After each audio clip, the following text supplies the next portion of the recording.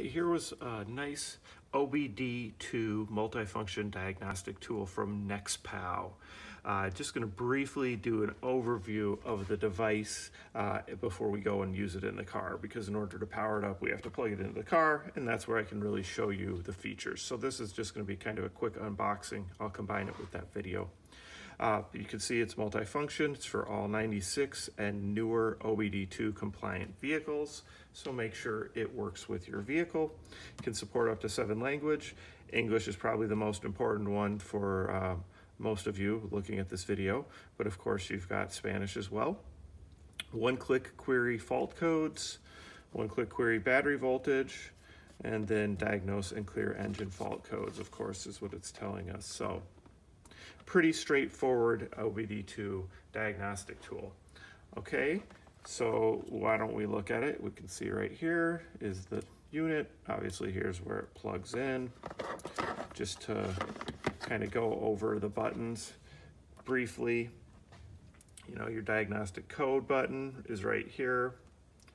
You've got your return button is, you know, like your enter, your exit. Obviously your arrows are for navigating through those menus. Exit gets you out of the sub menus, back to the main menu, and enter is the same as like a return function. So easy to use, pretty straightforward.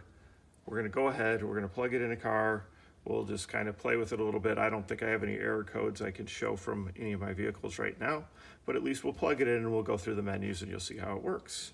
Again, this is from NEXPOW, and this is the V311 OBD2 diagnostic tool. All right, you can see that I have the NEXPOW diagnostic tool connected here. This is the OBD2 plus battery. It's model V311 or V311, and you can see what happens when you plug it in. So I just plugged it into my OBD port, which is right down there. All right, and now I gotta wait a second for it to come into focus again. There we go. So you can see here the different options on the menu. Now if I just go ahead and hit that first one, system status. So it's telling me, let's see if I can read some codes. Reading codes. No codes are stored. Okay. If I go ahead, exit out of there, and then hit the battery button, you should be able to see that. It tells us our battery voltage. Okay, exit out of there.